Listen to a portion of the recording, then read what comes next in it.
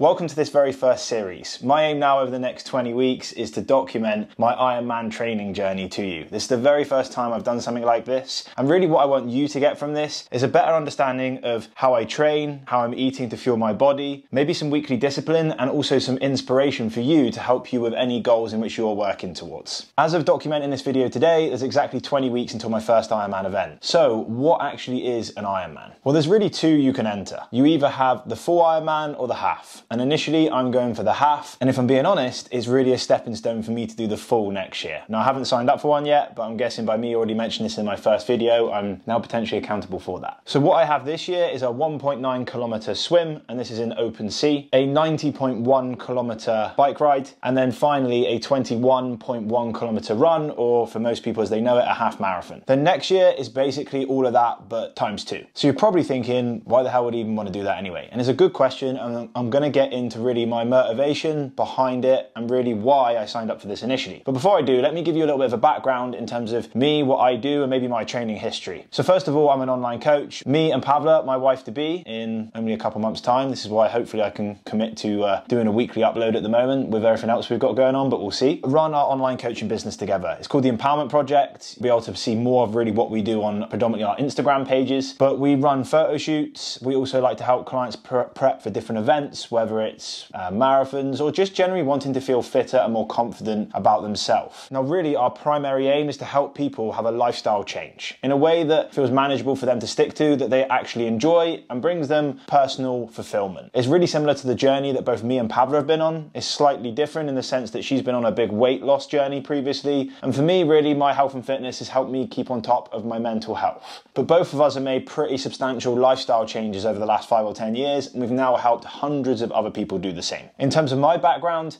I've really been, I'm guessing, training like a bodybuilder for the last 10 years, maybe more. I've never really done any competitions as such, so I wouldn't really say I'm a bodybuilder, but I've always been into strength training, really putting on size. I was a bit of a skinny kid, and all I ever wanted to do was get constantly bigger and stronger. And then when I got to about my mid-20s, I got to the point where I was no really longer focused on this. If anything, for a short period of time, I actually stopped training. I fell out of love for training, and when the lockdowns hit a couple years ago, I stopped training for a little while and actually put on quite a lot of weight. So really, over the last few years, my only primary aim was actually just to get back to a point where I felt pretty good about myself again. I was training regularly and I reformed all the old habits that I had for a good 10 years that I lost throughout that lockdown period. So I actually prepared for something initially being a photo shoot, a physique related goal. It allowed me to really focus, stay on track and push for a solid 4 or 5 months and actually just exceed what I ever managed to achieve before. I was really happy with the results, but then I was back to the same point where I was before. I no longer really wanted to get any leaner, any stronger or any bigger. While I still have a passion for the gym and I still work out regularly now, and now I've reformed that habit once again, I wanted something else that physically tested and challenged me. So I thought, what better than something that's an endurance event, maybe quite an aggressive endurance event. And my uncle actually, Mark, probably listen to this at some point hopefully,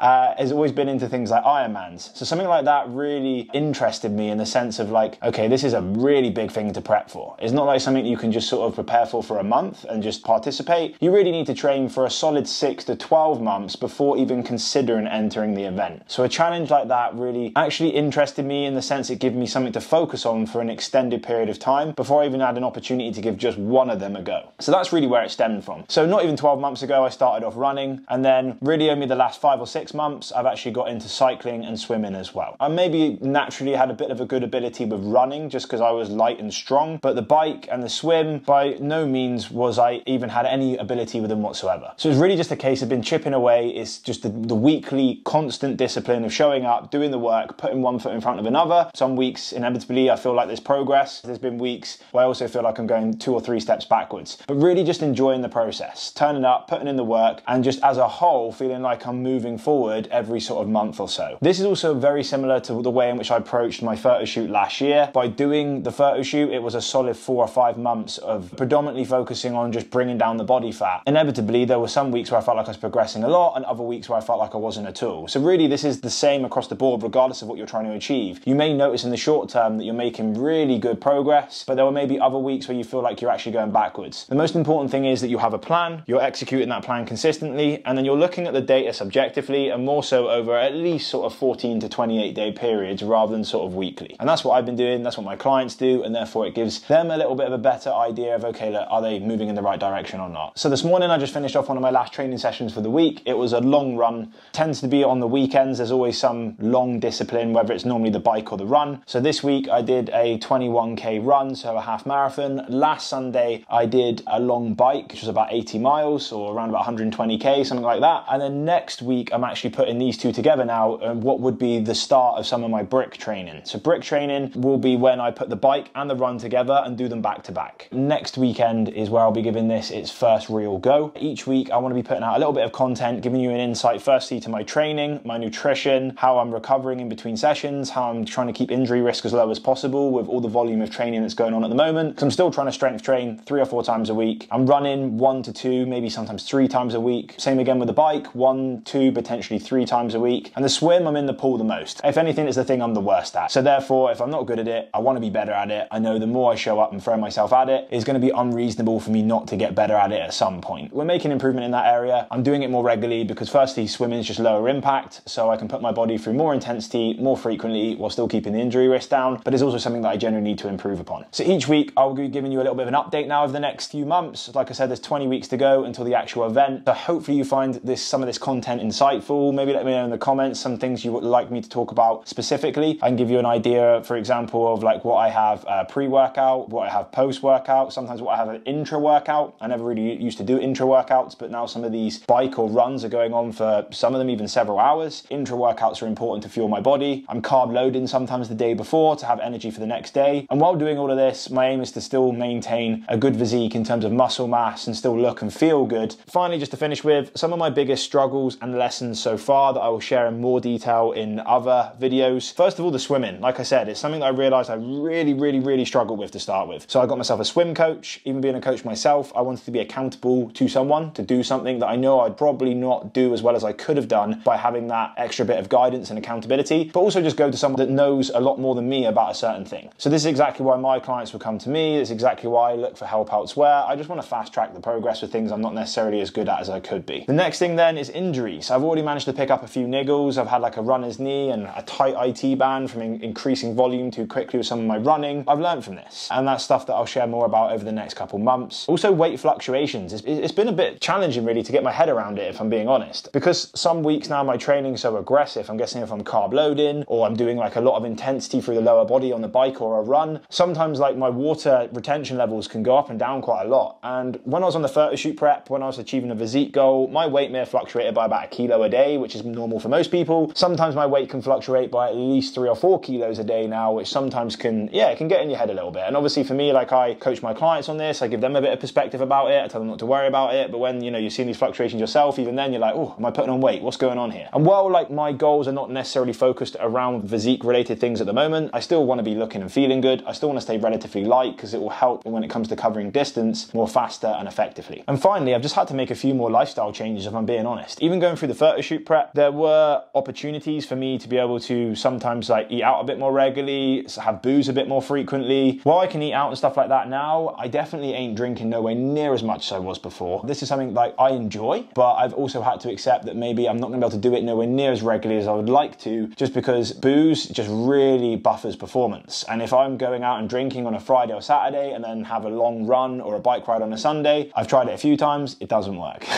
So they're things that I'll be giving you more insights to over the next couple months. Hopefully it's giving you a bit of an idea to this series and what I'll be covering, and I'll be back ideally in about another 7 days time to talk about how the next 7 days of training goes. If you want to see more of this, then just make sure you hit the subscribe button. There might be a bell icon here, I'm not too sure how YouTube works, but if so, hit it and then you'll be notified when I post.